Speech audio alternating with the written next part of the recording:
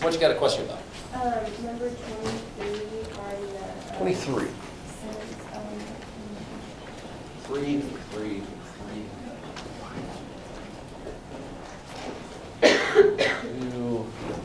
23. Okay, so active and passive. All right, so was your question about, like, is it active or is it passive? Or? No, like changing Okay. Yeah, there's a lot going on in that sentence. Yeah. It's one of those, it's not super duper simple, so what do we do? Just to back it up for other folks, you've probably already done this, but back it up for other folks so that we can make more sense of what we're doing as we work our way through it. Let's first work our way through the sentence and break it down into what are the actions, what are the subjects, what are the blah, blah, blahs. So, as was stated by the press agent in the Tuesday meeting, comma, the line president will be investigated by the Attorney General. Man, there's a lot going on there. What's an action in that sentence? We'll worry about what's most important later, but just what's an action? investigated. Was stated, stating in the past. Okay, that's definitely an action. Who, do we know who did that action?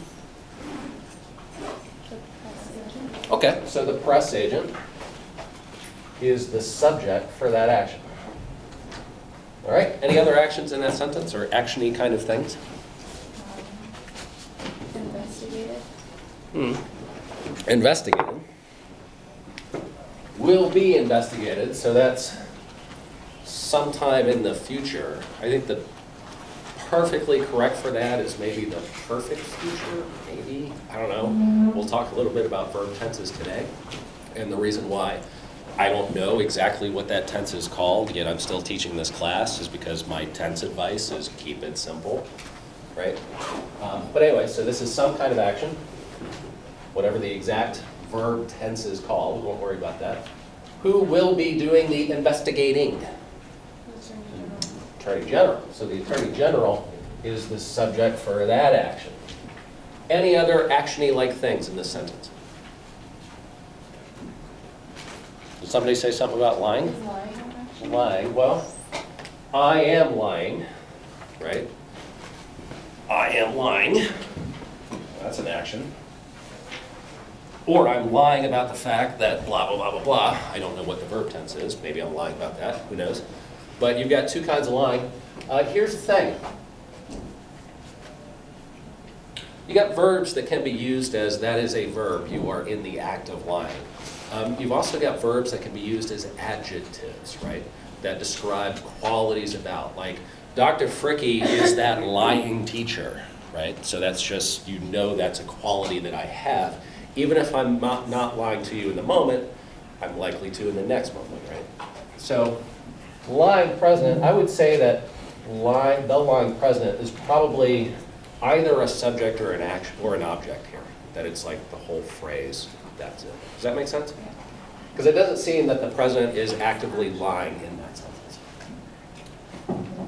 So the lying president, let's figure out if the lying president is an object or a subject. Is the lying president doing anything in that sentence, or any of those actions applying? Okay, so then is the lying president receiving any of those actions?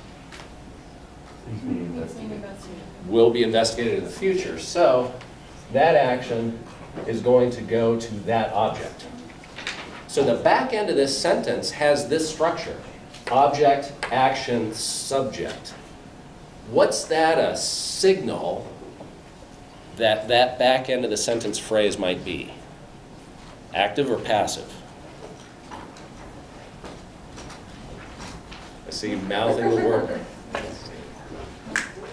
If this were its own sentence, the lying president will be investigated by the Attorney General. If that were, forget about the first part. If that was all the sentence there was, would that be active or passive? Passive. Why? Because I think like the Attorney General was like he needs to go in front. Right, so one clue is, well, if the subject comes last, that's a good clue that it's probably passive. And then we can also do the hard test. Let's drop the subject, see if we still have a complete sentence. The lying president will be investigated. Could we say that? Yeah, so therefore it must be passive. So this back end of the sentence after the comma This is a independent clause. It can stand by itself. And in fact, it's a grammatically simple sentence if it were standing by itself as an independent clause, because it has only one subject, only one action, only one object. And in this wording, it is passive. Okay? So we know right off the bat, when we rewrite this sentence, we've got to do something with that clause to make it active. Right? So we got that out of the way. Now this front thing. As was stated, stating sometime in the past, we know who did the stating, the press agent. So the press agent is the subject for that action. And what was stated? What did the press agent say? What did she state in the meeting? That the line president will be investigated. Yeah, this whole mess over here. All this, I mean, one way of looking at this back-end phrase is that it's an independent clause all by itself. Another way of looking at it is that this whole thing is the object that's receiving that action. It's the fact. The press agent stated the fact in the Tuesday meeting. Well, what was the fact? Well, that the line president will be investigated. Right? Okay. What's this in the Tuesday meeting then? I mean, we've got a press agent who's stating something. The press agent is stating this fact. What is that? Is it an object? Certainly not a subject. I don't think the Tuesday meeting was doing anything active. What is it? I don't know. That's not rhetorical. I'm asking you. I don't know what to call it. What would you call it? If you were making something up to just kind of help you think through the structure of a sentence, what would you call that? I don't know, I'm asking, because the next class might ask a question about this one too, and I would like to sound a little smarter in my next class. Maybe the glasses alone won't cut it. What is it? What can we call that? I don't know, make something up. What is it? Added information. Added info? Because if you take it out, you can still say as was stated by the press agent.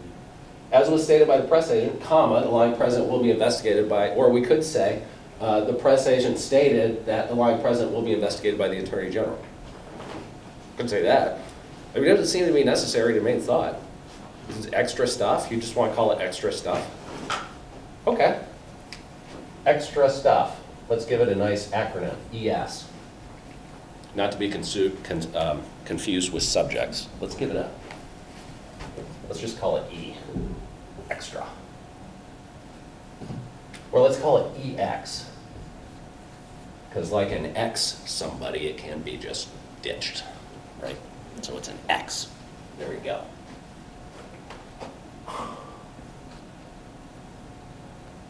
Okay, now let's pretend we want to keep the X around for some reason. Maybe we have joint custody of, I don't know, not to get too dark, but if we were going to keep this around, what do we want to attach it to? What does it seem to me most strongly attached to? Any ideas? I mean, I actually have one for this. But I want to see if you folks have a better one. Like if you were going to make it part of one of these subjects or actions or objects, is there anything that you would like? Here's what I would think about doing. I would think about, what if we made this action, like this whole phrase, stated in the Tuesday meeting?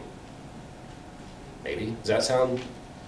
Because I don't want to forget it. I don't want to like forget to leave it into however we move this around. So I like the idea of like thinking of it as attached to something instead of just X. So that way this would be like, I don't know what the technical term would be, but it's extra information about when this action happened, right? So it makes for a whole descriptive verb phrase. Like for example, I laid down on the floor, or I could say, I laid down in Tuesday's class on the floor, right? In Tuesday's class then becomes part of the laying down, right? I like thinking of it like that. Got buy-in on that? Like that? Okay, so how's about in our rewrite, we see if we can keep that in the Tuesday meeting with the stated. Let's try to do that. Okay, so this front of the sentence. First of all, we've got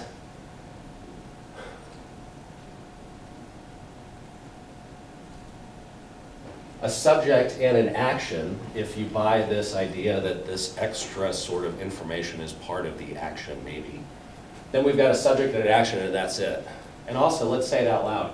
As was stated by the press agent in the Tuesday meeting. Can that stand by itself?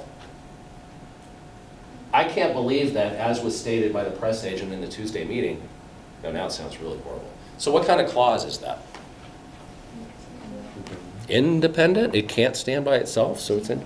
Oh, it's a dependent. Sorry, I misheard you. Still early in the morning. Yeah, so it's a dependent clause. So that explains the punctuation. We've got a dependent clause in front of an independent clause. That's why we must have to have a comma there, right? Because we went over that.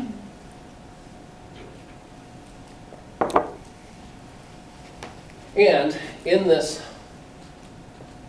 dependent clause at the beginning of the sentence, as it's written currently, we have an action in front of a subject. That's again a good clue that this is probably not active. Because if it were the start of an active sentence, it would probably be the press agent stated in the Tuesday meeting that blah, blah, blah, blah, blah. Probably be something like that. So those are two good, well, first of all, we know the back end of the sentence is definitely passive. The front end of the sentence, when you've got only a subject and an action and the action comes first, that's a pretty good clue that it's a passive-y kind of clause. So I would say this is definitely a passive sentence as written. Did you go through all that when you were attacking the sentence? I mean, I knew it was passive. Right. You just kind of intuited that? You didn't? Yeah, well, and it just kind of sounded weird whenever you Okay. broke it down. Right.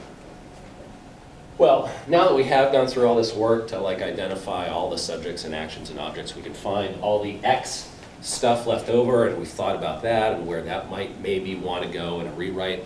And we thought about the structure of the sentence a lot. Let's see if this can help us with our rewrite decisions. If nothing else, it prepares us for the fact that we're probably going to have a lot of choices to make. Because unlike a grammatically simple sentence where there's only one of each, so there you go, you call it a day. We've got a couple actions, we've got a couple, this is going to be maybe a mess. So deep breath. Let's get ready.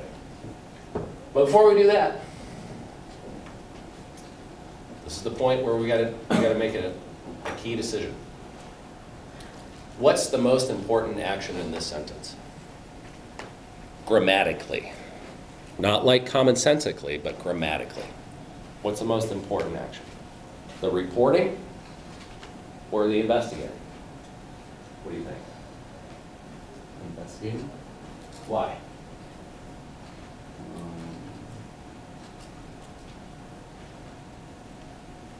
Because it is in the sentence with the subject and object. Okay, so we know more about the investigating. Right. Because we know not only who's going to be doing the investigating, but we know who's going to be receiving the investigation. Okay, so we know more about this. I'll put a KM for that. We'll just make acronyms all over the place. So we know more about that. Okay, that's good. Sure. That could be a sign that it's more important. Anybody got any other ideas? That's what's being stated, is that there will be an investigation. Okay. Grammatically, why does that make it more important than the stating? Okay, I guess it's not grammatically. See, and then this is where, when you're looking at a sentence in isolation with no context, it's hard not to start making up a story around it, right? Because intuitively it seems like, well, holy shit, the president's going to be investigated. That's probably a big effing deal, right? But if this sentence were just filled with blah, blah, blah, blah, blah, blah, blah, blah, blah, there was no context around it. You couldn't make up a story. You couldn't bring any preconceptions to it.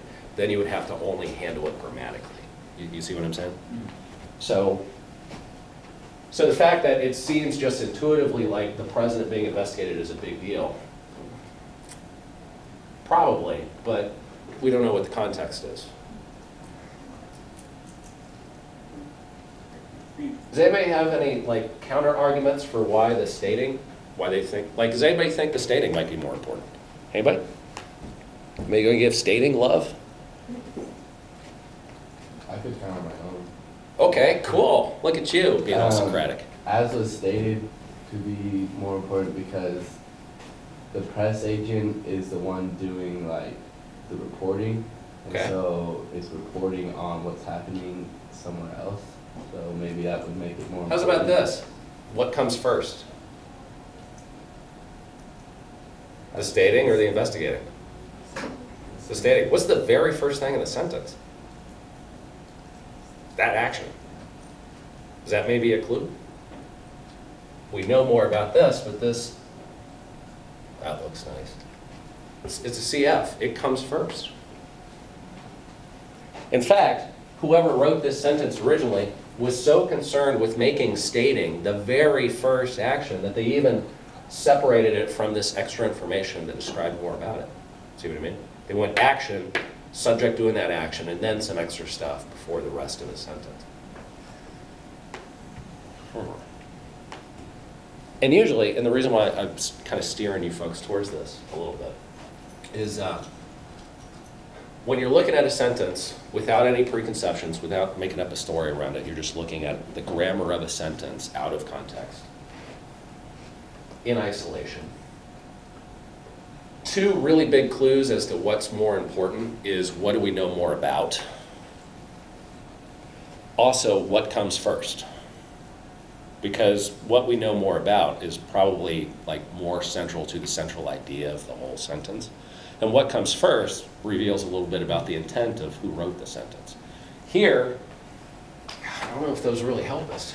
A third clue is what's most important to the grammar of the sentence, right? And here, you got the investigating in an independent clause. Here, you've got the stating in a dependent clause. If I just say you've got a dependent clause in front of an independent clause,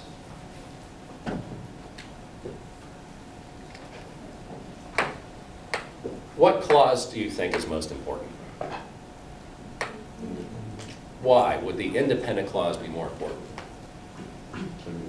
Because it can stand by itself, sure. I mean, it's sort of by definition the main thought because it has a complete thought. So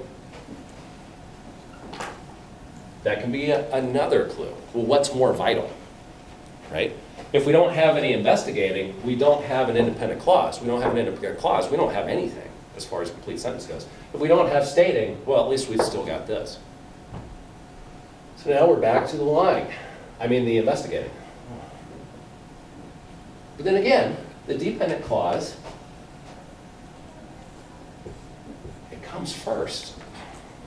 I mean, maybe they chose to put a dependent clause in front of the independent clause because they really wanted to emphasize that for some reason, even though it wasn't a complete thought. Because the other thing they could have done, the lying president will be investigated by the Attorney General, as was stated by the press agent in the Tuesday meeting. They could have just taken this, put it at the end, then we don't need a comma. It really simplifies the structure of the sentence, right? But for some reason, they chose to make it more complicated, which if they did that for a reason, assuming, and this is why when you have a style knee-jerk, I'm just going to use commas because I really like to, I'm just going to put dependent clauses in front of stuff because I really like to, this is where you confuse readers. Because like, I'm looking for grammatical clues as to what's most important when I'm skimming the sentence. If you put a dependent clause in front of an independent clause, I'm thinking that's really important for some reason. But if you're doing it just because that's what you do, then you're not helping me out, you know what I mean? So again, assuming that this was done consciously, now we're back to comes first. So here's the thing. And this is what differentiates real-world editing from like a nice, clean, crystal, clear, simplified textbook exercise. If I like had a third question about this, not only what is it active or passive, not only rewriting the opposite voice, but if I had like a third question on the worksheet saying, what's the most important action? I don't think that I could grade that as it has to be this or it has to be that. It's a judgment call. Right? But I think it's important in your mind to be clear about that, what you think is the most important. Otherwise, you can't make choices about how to rewrite the sentence and still keep the same intention, the same emphasis that the original, in your opinion, originally had. So what do you want, flip a coin or what? What do you want to keep as the most important?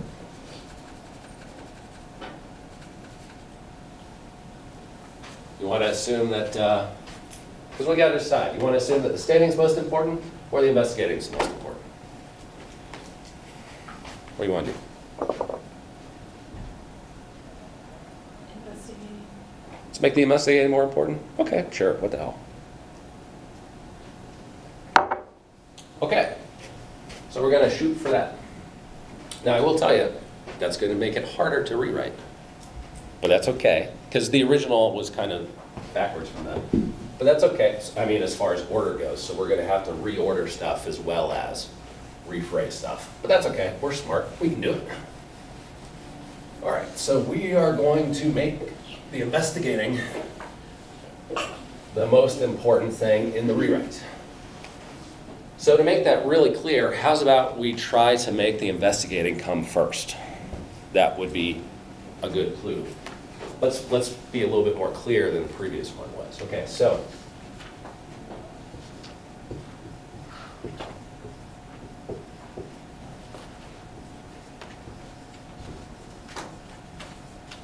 will be investigated. Let's write it down. We know that that's what we want to say somehow. Let's make it active. What's a good rule of thumb pattern to follow for a good active voice sentence? Something, then something, then something. What do we want to put in front of here? Yeah, let's put the subject. Let's put who will be doing the investigating in front of that. Who's going to be doing the investigating? Attorney General. Okay, the Attorney General.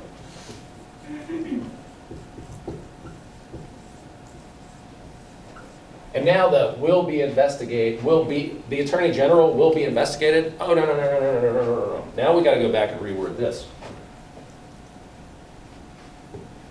How's about that? Will investigate. Now it's clear that this is the action that the Attorney General is going to do. See, in the previous, because it was a passive voice clause, the will be investigated, we had to reword it that way because we started with the president, right? But since we're starting with the actual subject, now we can have a much simpler verb tense. So the Attorney General will investigate who? Who's the Attorney General going to investigate? The line president.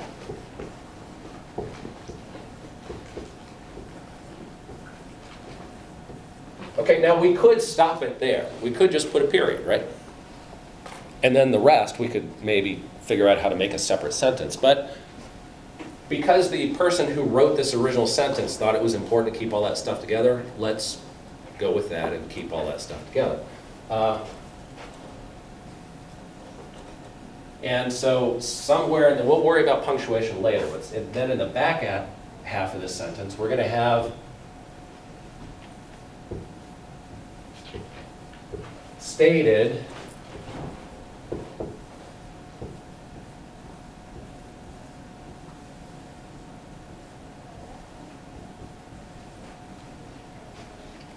in the Tuesday meeting. And we want to keep in the Tuesday meeting right next to the stated because we agreed that we thought maybe this was extra information that pertained to that. Let's make it a whole clause. Okay. Stated in the Tuesday meeting. Okay, who did the stating? The press agent. So let's follow the same pattern. We want to make sure that every phrase is active, so let's follow the standard, don't have to think too much, subject, action, everything else pattern. So the press agent.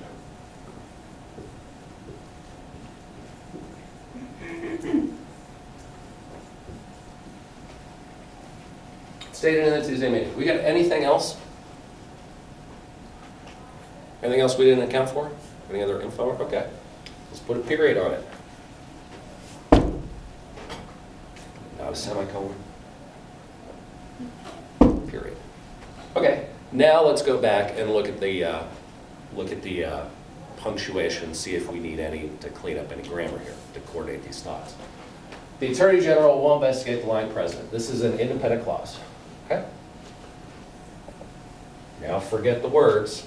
Just we have a train, car, that is an independent clause. Okay? Back into this sentence is another clause. The press agent stated in the Tuesday meeting. The press agent stated in the Tuesday meeting. I can't believe that the press agent stated in the Tuesday meeting. Is that a complete sentence? You don't think so? You don't think so? Anybody think so? You think so? Why do you think so? Because I mean, it has the subject, action, and, well, it doesn't have an object, but it's just kind of. It doesn't have an object, but it still sounds okay? It does sound okay. I mean, it's kind of weird, but. Kind of weird, but. Okay, let's take a vote. Let's take a vote. How many people think that the press agent stated in the Tuesday meeting isn't, and this is nice because it's like right down the middle. How many people think that the press agent stated in the Tuesday meeting is an independent clause? Like it can stand alone, or I guess this would be. No. So you can't be like, yes or no, yes or no.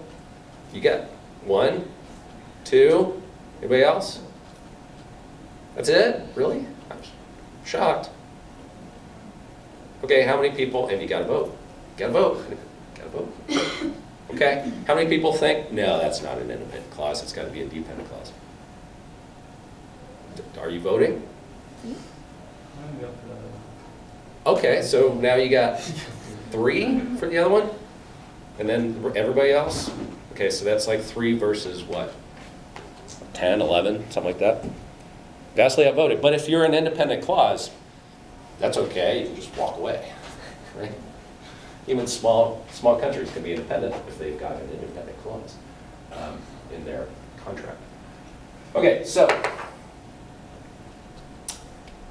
here's the thing. Technically, it's not an independent clause because you've got a subject and an action, but that ain't enough. However, and that's what makes it sound kind of awkward.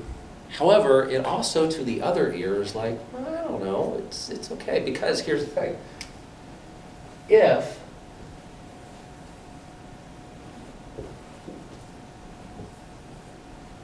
we think of this formerly extra stuff as like kind of the object, right? I mean, it's not what was being stated, but it's where the stating was happening. So it's kind of object-y, yeah? So then with this sentence, like, someone walked yesterday, that's not an independent clause because there's no object? See, again, it's like, well, I don't know, I don't want to ditch this, someone walked yesterday, that seems, right.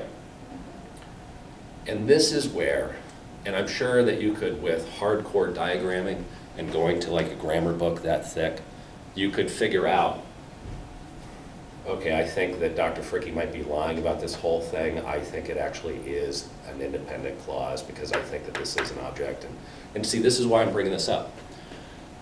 The way that I present grammar is a very real world, this works most of the time. Most of the time this helps you see possibilities to especially simplify sentences. But it's kind of loosey-goosey. I mean, like the practically simple sentence definition, you're not going to find that in a grammar book. This whole approach of like, hey, let's figure out punctuation by just looking at what kind of clause it is, you're probably not going to find that in a grammar book as like a, let's follow this procedure. So sometimes it breaks down. You know, just like general relativity breaks down at the subatomic level.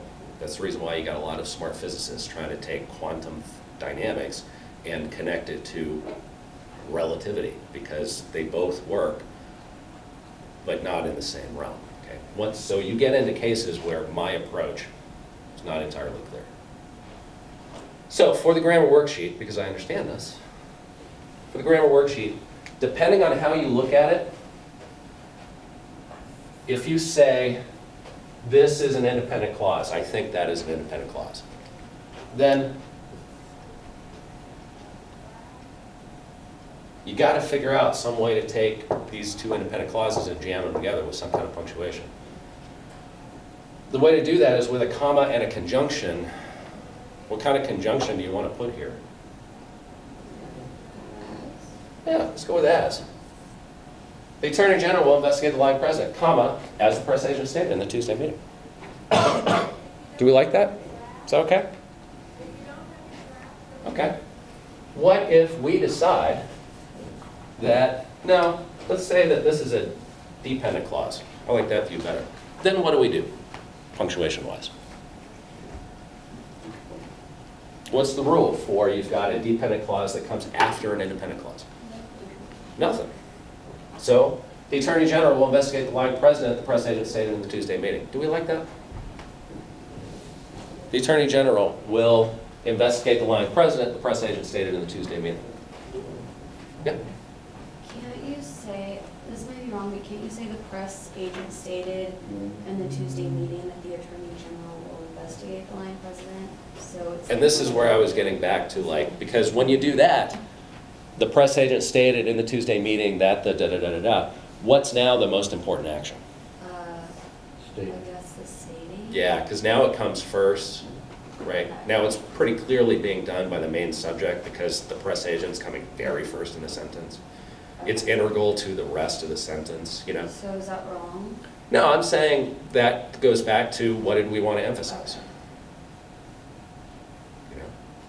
So, and that's why I was like, this is going to be more of a challenge, right? But we can figure out how to do it, and this is the thing. It comes down to, now it's a style thing of like, who are we writing for and how do we want to help them read? If I want to say, the Attorney General will investigate the lying president, the press agent stated in the Tuesday meeting, that's kind of like saying, I want to present this as, this is the most important stuff, it's a long sentence, maybe I'll suggest to them that they bail when they get to a certain point. I'm not going to put any punctuation with conjunctions because if I do this, now a skimmer is going to say, oh, I've got a whole nother complete thought here. I don't think I'm going to bail. I think I have to read this. See what I mean? Also, maybe you decide that the comma as sounds a little bit better. Probably most people would make that style choice. But you have a defense for it now. You can say, well, you can look at this. And then you've got an example, too, of like you came up with, which is beautiful, by the way. However, if we instead want to say, you know, let's go back and rethink that whole what's the most important action. If the stating was most important, how could we rewrite this? And then we come up with, as you came up with, the press agent stated in the Tuesday meeting that blah, blah, blah, blah, blah, blah, blah. Maybe that sounds a lot better. Yeah, let's go with that. And again, you can defend it grammatically by saying, well, there's a good reason, there's at least as many reasons to think that the stating was as important in the original sentence as the investigating. So again, I'm fine with either one. So there's at least 3 possibilities here of how you could, well, first of all, 2 possibilities based on what did you decide was most important. And then if you decide that the investigating is most important, there's at least 2 different ways that you can defend punctuating. Very good. Is that helpful? And hopefully it didn't take you this long to like puzzle through it. No. Because again, you follow the rule. Like, how long did you wrestle with that before you were like, oh, screw it, I'm just going to ask a question? Maybe 15 minutes. Like, I wrote This was probably 7 minutes more than I would have. Well, I just like wrote it down and then like. Did you take a stab at it? Did you write Yeah, down? What did but- you have for a rewrite? Well, it was the same as that one, but I Uh-huh. just put the president. Like I said, the lying president will be investigated by the Attorney General. Ah, now so But you kept it passive. yeah, I know. That's why I was like, I don't know how to switch it. Yeah, so the key with that was you got to change the verb tense. Because one of the things about verb tenses is that depending on what you're trying to attach the action to and what voice you're in, sometimes the tense changes based on just that. So will be investigated, be, and then the action, that's sort of a classic passive kind of tense mode, yeah. And when you're rewriting it, like Uh-huh. to make it active, Mhm. do you need to be like concerned about that in the Tuesday meeting? Or like, could you write it? Well, to where again, that's here's the still thing, if action? you're editing your own stuff, you can make a command decision of, is this really important or not? too, If you're want- rewriting your own stuff. Yeah. But if you're rewriting someone else's stuff, keep it. like if you're copy editing, yeah, you can't just say, oh, I think that's irrelevant, because you can't be clairvoyant. Unless you go talk to the person who wrote it, right? Well, like, instead of, like, if you still kept it, but like, Mhm. if you just like flipped it, kind of like, if you said. In the Tuesday meeting, comma, Yeah, yeah, sure. you could still write it that way. You could, yeah. Again, though, to make it more complicated than it needed to be, because then you would be taking this and making it its own dependent clause right at the beginning. And again, remember hopefully you're not doing that just because. Because if you did that in an active voice sentence, then what you're signaling is this is the most important thing. This happened on Tuesday. So it just matters kind of like the context, like it. Yeah, then it would be, like for example, if you were giving a whole chronology, on Monday, comma, da-da-da-da-da, in the meeting on Tuesday, comma, then it would make sense to like, because that would, Yeah. by really emphasizing that, you would be helping the reader make sense of that chronology. But if it was like, somebody did this, somebody did that, somebody did something else, and in the Tuesday, then it wouldn't really make sense. Is that helpful? But yeah, so that's another way, and again, since you don't have context here, You will. sure, I'll take that for the grammar worksheet. Yeah, so that's at least 4 different ways. Cool. And again, one of the reasons why we can rewrite this sentence so many different ways. First of all, this isn't the only way to write it in passive voice either. So you got like at least 6, 8, I mean, we could puzzle it out. Because we've got more than one action, see what I mean? We didn't just keep it simple. Which hopefully it's becoming more and more clear why I'm a big fan of that. Especially with some real world editing practice. Ooh, that was a lot of stuff. Touched on a lot of stuff there. Actually. And hopefully more fruitful than, well, here's the answer, period. Because the whole point of this is it's practice. It's practice for dealing with being out in the real world, seeing an infinite number and variety of sentences and being able to make sense of them. And instead of trying to get you to memorize an infinite number of rules and procedures, and that's why I try to keep the procedures and concepts as simple as possible. It means that they don't always work in every case, but they'll work pretty quickly in most cases that you encounter. And they'll certainly work if you try to keep things simple to begin with. All right, so that was a bit of time. Let's do this. Let's take a break, and then I'll run through